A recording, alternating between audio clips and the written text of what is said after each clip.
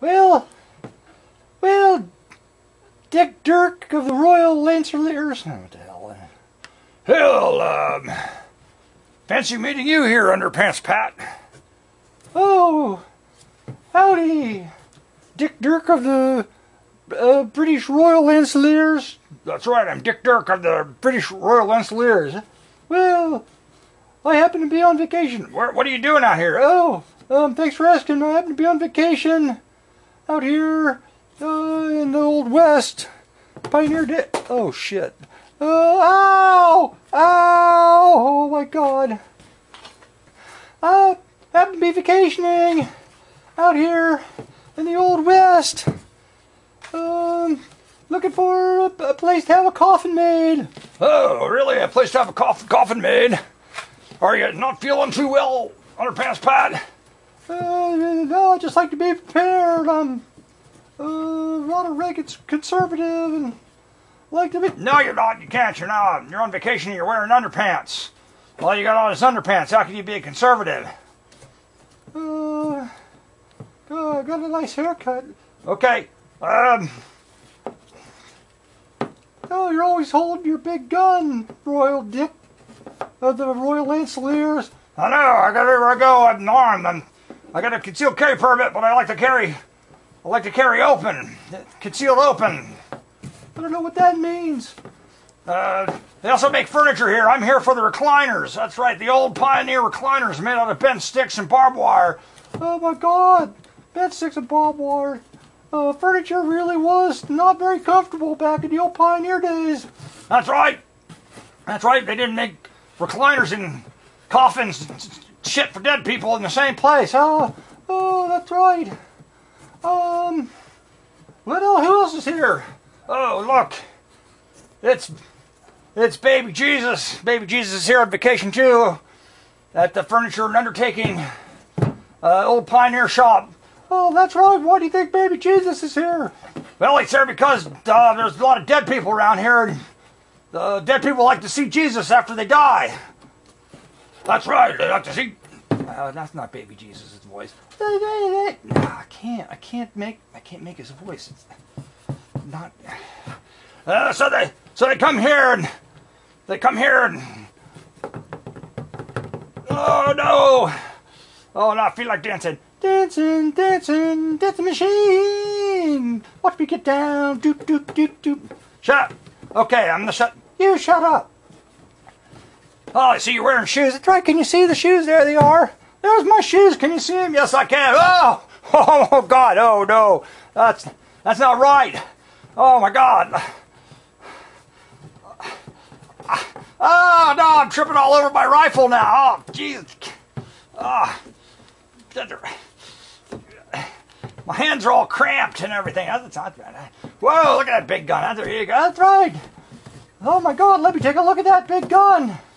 Stop it. You're saying the wrong things. It's all too suggestive for me what's going on here. That's right. That's right.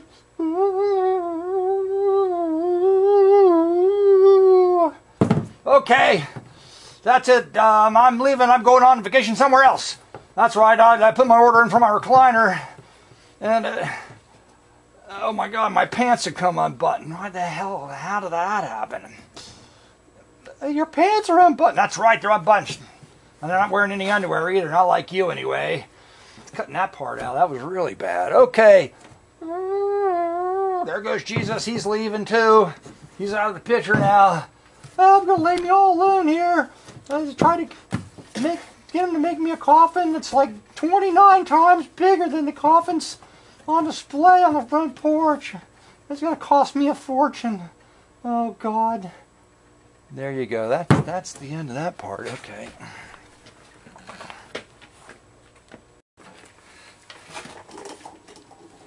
Howdy, it's me, the new, somewhat less manic Mark. Coming to you from the bunker system located underneath the art villa found somewhere in the jungles of the Midwest. And thanks to the people out there that have asked me to do stuff with art, but still not doing stuff with art. Why? Because I'm busy! I'm still doing this. This is about as close as I'm getting to art as possible. I don't know what you call this. Oh, geez. Anyway, well, I'm here. I'm here with the stock. I didn't think I was going to get any records, so I got records. I thought, hey, what are you going to do? Why don't you make a video? Okay, so I made a video, including the, what did I call it? The somewhat inappropriate Playhouse Theater, or not that all that correct Playhouse Theater, or somebody's bound to get upset at what I just done. Okay, let's start with the record. So I have any stories? I've only got one story.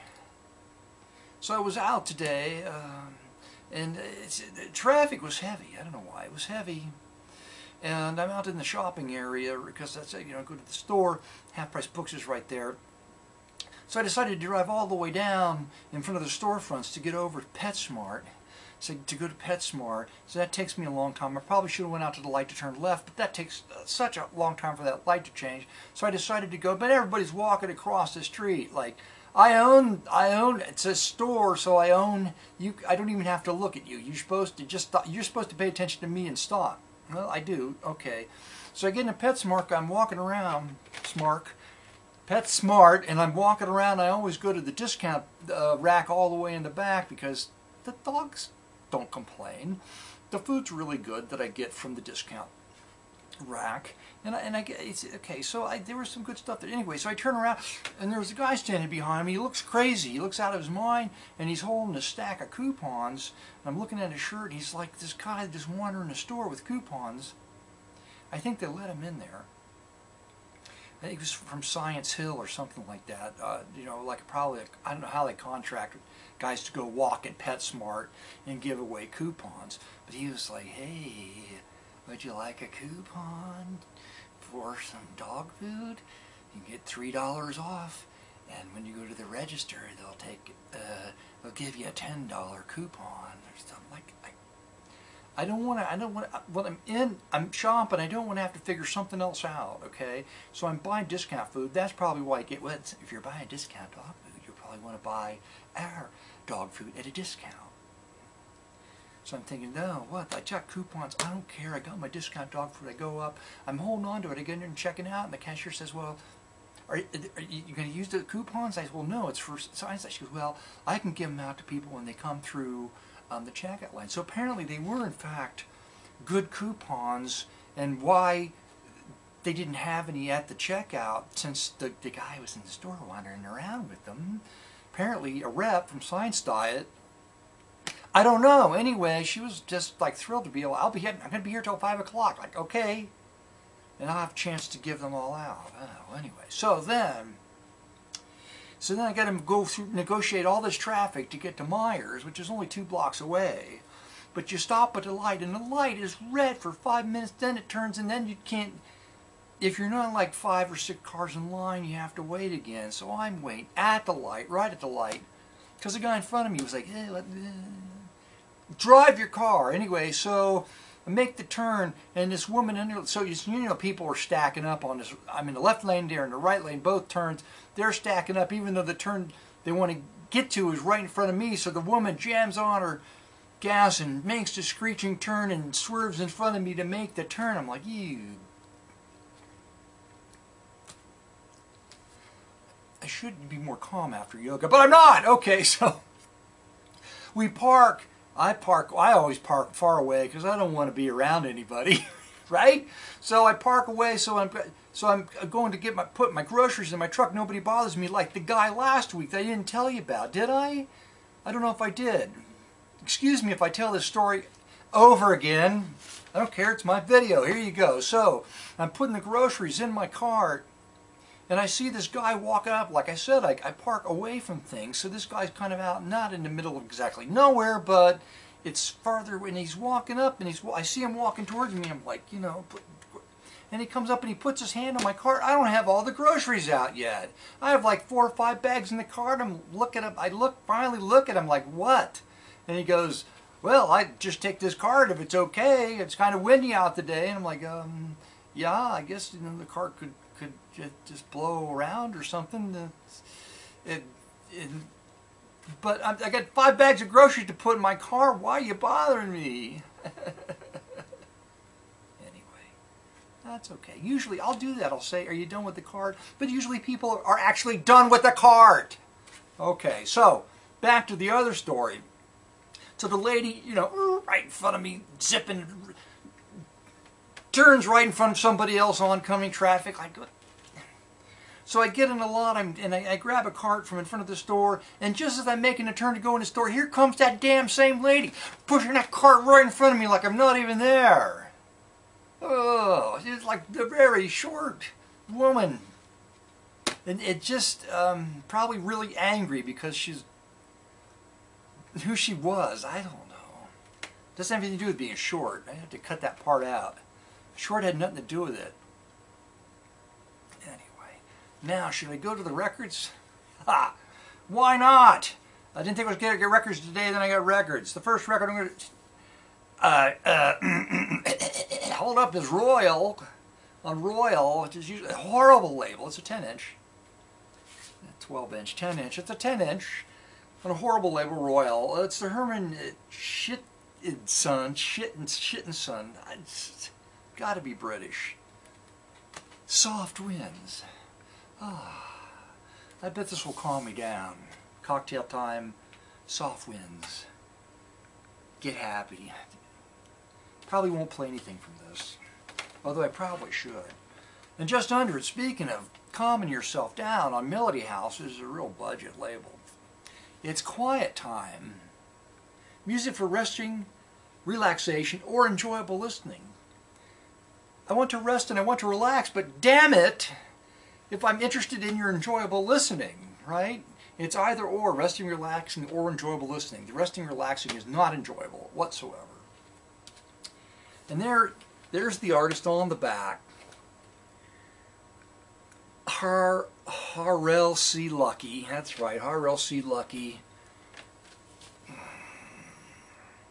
Violins, viola, cello, piano, guitar. Musical arrangements and production. Rainbows by H.C. Lucky. Oh my God, he wrote his own song. I'll probably have to share that one, but I bet I won't. Why not? Because there's still more records to go through that probably have something going for them. The Art of Belly Dancing. I picked this up. I don't think I have it, but I can't remember. Anyway, one of the tracks on the record is called Hip Thrust and Vibration. I bet that's good. And now, this is the most amazing thing that happened to me all week.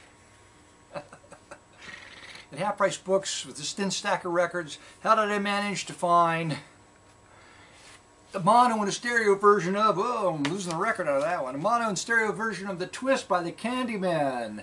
The covers are just slightly cropped, the type's been pushed around to accommodate the stereo, the words diplomat stereo, as though somehow that's different than just regular stereo.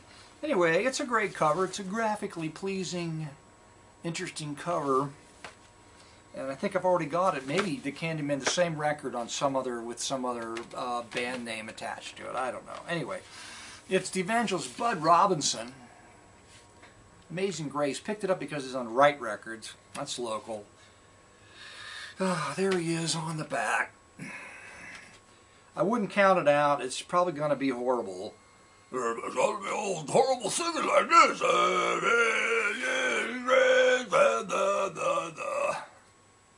Actually, I would prefer it sounded like that. That's probably going to sound like more like Amazing Grace.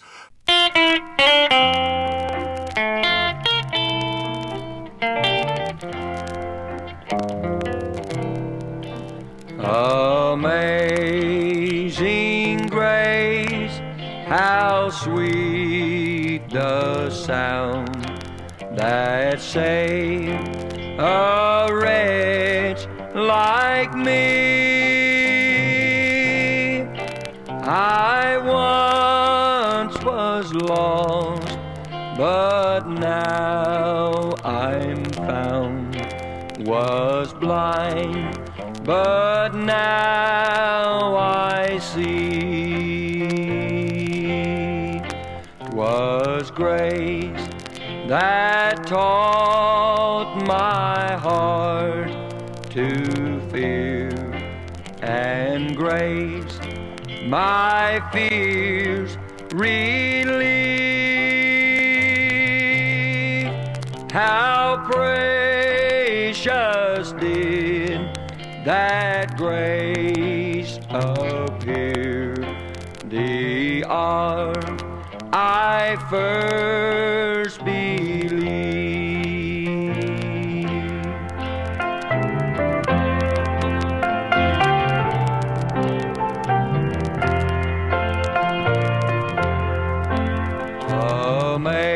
Amazing grace, how sweet the sound that saved a wretch like me. I once was lost, but now I'm found. Was blind, but now I see.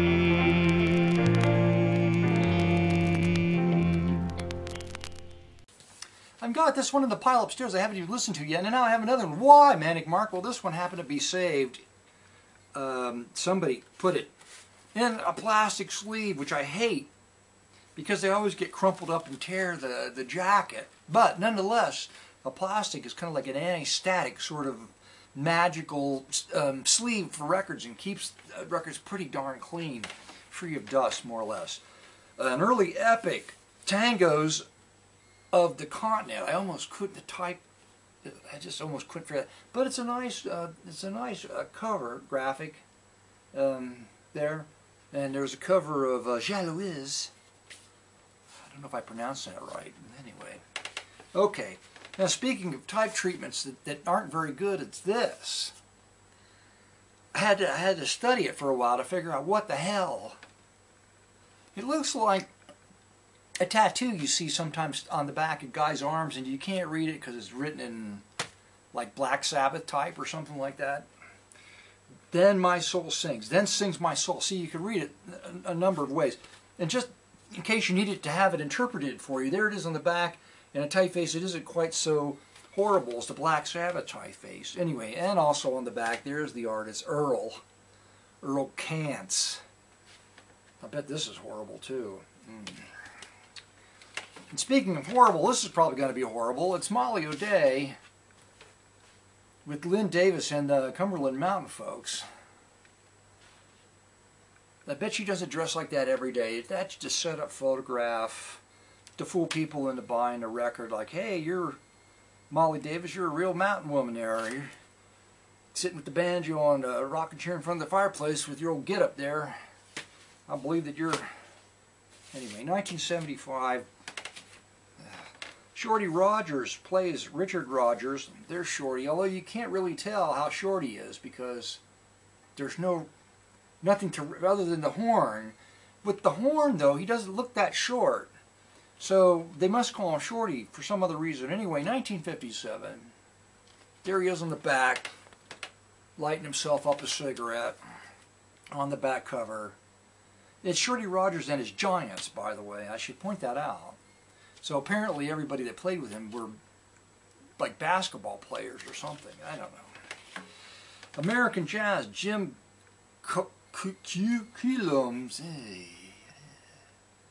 I think this is from the song titles, I think, Black. I don't know. I was just, never mind. And last but not least, I'm very happy to get this just because of the cover. And I probably have to feature it, but I probably want to feature something else, and not this at the end, so I may have to stick this part. I may have to cut this part out and stick it somewhere in the middle of the video so I could feature something from this, even though this is the better cover. And the last thing I hold up, the thing I play as a sample, is not going to be this, because I don't think it's going to be any good. Nonetheless, the cover is fabulous. It's Tom and Glenn at the Knaves Cafe. Tom and Glenn at the Knaves Cafe. They're wearing knave outfits. That's right. I think they do a lot of comedy. They're out of Columbus, Ohio. There they are in the back. They're wearing funny hats and they got goofy smiles on their faces. So they're doing comedy. I know about that. Oh my God. There are songs on here like West Side Story, if you can believe that. What else is on here that's any good? I don't think anything. Mariah, and the winds. Anyway, I'm not doing art anymore. That's what I said. Did I say that at the beginning? I'm not doing art. I got to cut some people asking me to do art for shows and stuff, and I haven't done anything. I did one thing in a year, and I'm just not. I don't have. Maybe because I'm 60 almost, not quite. I just completely just need to do other things now. Not like, sort of like there's pressure, but man, should I even talk about this in this video? Oh, is art and versus art and art therapy versus doing other art, which isn't therapy. Okay, I think I was always doing art as therapy, except when I was doing art to make money, which was still art therapy. Unfortunately, that's the wrong way to make money, is to do art therapy while you're trying to make money, because you're just going to get really upset. And you're going to need more therapy, probably not art therapy. That's the other thing. Is art therapy really therapy, or is it just compounding the problems that you have? Because it takes a lot of energy, and I think it makes you all frustrated and everything. So, what would you do? Well, I would do yoga. That's right. So, now I got to tell this story about yoga class. That's right. It was easy yoga, and I don't know, some of the guys stopped going. Okay, so I was in there today, and there were like 20 women. There was me, Manic Mark, and there was another guy that I know, he's been in class, and he went and set his mat out, but before the class started, he rolled his mat up, and he went, and he left. It was so weird. I don't know why he did it. Anyway, so the easy yoga class last Wednesday night, there was another guy in the class, a young guy, and I call him SpongeBob SquarePants because he's a hulking, upper sort of squarish figure, and then he has short legs, and he wears the long, young guy basketball shorts, so it makes his legs look even shorter. He's got small feet for how big he is up here. He's got kind of a goatee and tattoos, like kind of like a biker dude that looks like SpongeBob SquarePants with short legs and small feet. So he and I are in the back. I like to get in the back because I can kind of see over, and I position the mat, and I don't need to be up front anymore. I can kind of get what's going on without having to be close to the instructor in the back, right? So, but the class was light that evening, so I put my mat up when she started, half up a row, so she wouldn't feel like everybody was not, she was there all alone, the instructor, so I put my mat up, which left SpongeBob SquarePants in the back row. So halfway through all the routines we're doing some stretchy thing where you got to spread your ass cheeks apart. He lets this like giant fart. And it was just, the music was quiet, and it was a wet fart too on top of the whole thing. It just wasn't like a little poot, dry kind of like, no, it was like a big sort of like thumping, wet. So I was glad I had moved my mat up to the middle of the room, because most of the women around me could see that it wasn't me. Otherwise, they would have turned around and they would have looked, and I would have had to point to him, he would have pointed to me, and there would have been a dispute over the ownership of the fart. And then the woman right in front of me was this woman. She's probably in her 40s, and I can tell she's a very proper lady, and I had cringe because I just thought she must be cringing inside, but I didn't want to look at her. Because I knew if she looked at me, then she would know that I heard the fart, and she would know that I was seeing her respond to the same, and then she would have been embarrassed on top of all of it. So nobody said a word. It just as if though the fart didn't exist in class. All right. I kind of like dipped my head and smiled a little bit just because I had to, So the new guy, SpongeBob SquarePants, he really needs to work on his core strength, because that's why you work on core strength in yoga.